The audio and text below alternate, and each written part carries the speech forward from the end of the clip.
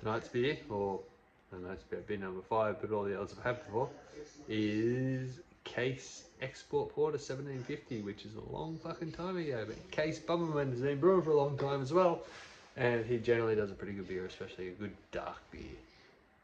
10.5%, black, tan head. Ooh, on the nose, like rich chocolate, caramel, melanoidins. Smells really fucking good. Don't even really get the alcohol on the nose. Ooh, in the mouth. Like lovely, roasty. Like not like a stout, but there's like sweet caramels there. Really dark, bitter chocolate.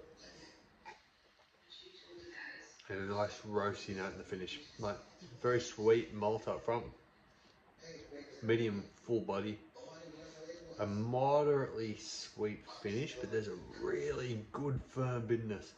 It is bordering on imperial stout, to be honest with you, like more than an export porter. I'm assuming like Baltic porter style. Alcohol extremely well hidden, and yeah, it's a cracking beer. And I look like I've been surfing a lot,